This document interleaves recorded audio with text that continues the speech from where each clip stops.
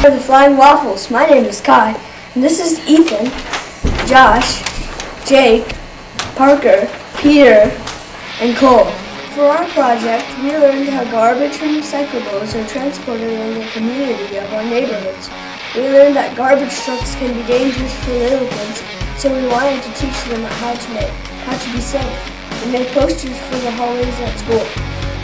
Two little boys are about to walk to school. Their mom is telling them the safety rules about walking to school. Be sure to walk up 4 tires. Today is garbage day, so be extra careful around the big trucks. One of those tires is as big as a 5-year-old. The whole truck can weigh 25 tons. That's as much as 5 elephants. Good little boy listens to his mom.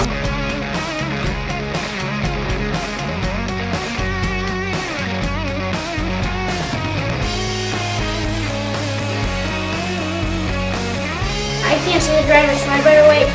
If I can't see him, he can't see. That little boy plays around the garbage can. La la la.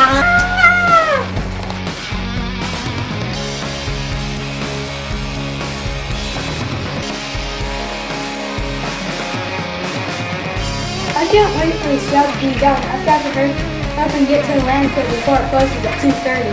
Might seem unbelievable, but people have been killed playing around dumpsters and trash cans. Remember, little brothers are not recyclable. I can't see the driver, so I better wait. If I can't see him, he can't see. If you wave at the garbage man and he waves back, you know he sees you when it's safe to cross. A garbage truck can be driven on both sides, but it's only allowed to be backed up on the right side. The rule is to make sure the driver can see. My cameras to make sure there's nothing behind me. I'm in a hurry for the passing game. I'll just back up on this seat.